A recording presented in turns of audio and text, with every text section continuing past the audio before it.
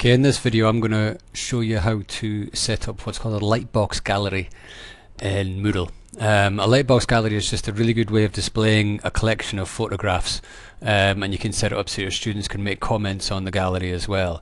First thing to do is to get all your photographs that you want to add to the gallery and put them into one folder. So I'll show you that here. So we've got a few photos here and some other ones in here I want to use. So I'm just going to copy all of those. I'm going to create a new folder and call it just my Lightbox Gallery. And we'll paste those ones into there. And then we'll copy these ones as well and put them in. And we'll select some here and put these in as well.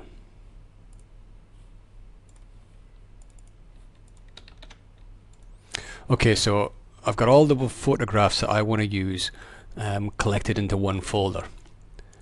And then what I want to do is create a zip file out of this folder. So I right click over it and go send to compressed zipped folder. And so here we have now is this zipped folder called my Lightbox Gallery, and it's this file that we'll upload to Moodle. So if you go into my course now, what I want to do is go into my file area and upload that zip file. Okay, so I'm going to click upload a file and I'm going to browse to that file there. And that's the one there, my Lightbox Gallery, and you can tell it's the zip file. This one's the folder because it's got the folder next to it, but this one's got the book icon next to it there, and that's the zip file. So I'll click open and we upload the file. And so you can see the files here, my lightboxgallery.zip. And so all we need to do now is unzip that file. And so it's now unzipped all these photographs, and we should have an extra folder there now. Yep, so there it is, there's a folder, my Lightbox Gallery. If we click into that, we can see all these images here that we had in that folder. Okay, so we now need to go back into the site and we need to add the Lightbox Gallery in. So we'll turn the editing on. And it's in the resource part. So if you click down here and say add a Lightbox Gallery.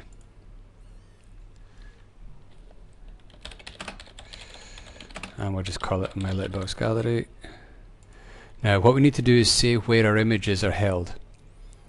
So we can either choose main files directory or my Lightbox Gallery at the minute. Now that's the folder. When we unpacked the file, it created that folder that said my Lightbox Gallery. That's where our images are held.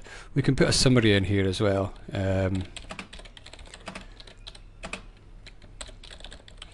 I'm just going to say our photographs. And we can select a certain amount of images per page. So let's say we'll say 10. Now if we want to automatically resize them, now I would recommend doing this because if you've got some of your photographs are large, then this will automatically resize it to fit on the screen. Okay. And we'll allow comments on it, so students can make comments on the gallery. They won't be able to make comments on individual photographs, but they will be doing the whole gallery.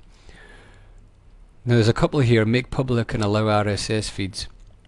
If we say both of them are yes, we'll be able to pull an RSS feed out of the Moodle course and let's say have it so that whenever a photo is added to this gallery, you know, it gets added to the RSS feed, so you can incorporate that with things like Facebook and stuff like that, and Google Reader and things.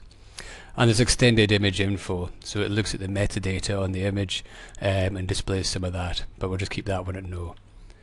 So I'm just going to save and return to the course. So if I now change my role to the student, this is the course, and they can see in topic 1 we've got my Lightbox Gallery. If they click on that, it takes them through to this. Now you see we've got 2 pages with 10 photographs on each page because this is what we wanted. We've got just the file name there. If we'd said extended data, there would have been more information there, things like time the photograph was taken, the date it was taken, etc. Because we enable the RSS, we've got the RSS feed there. So what we could do is right click over that, go to copy shortcut and then paste that shortcut into any sort of RSS reader or anything that you can incorporate RSS feeds with. And the good thing is, once you click on these, it presents them just really nicely, and you can go through the image like this. And you see the way it's automatically resizing all these to fit the size of the screen. And I'll do this for the first 10 photographs. You'll then have to go into the next page to do it, to do the next lot.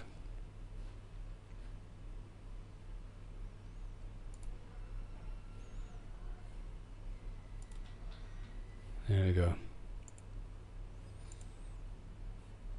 And you can see down here we can click add comment.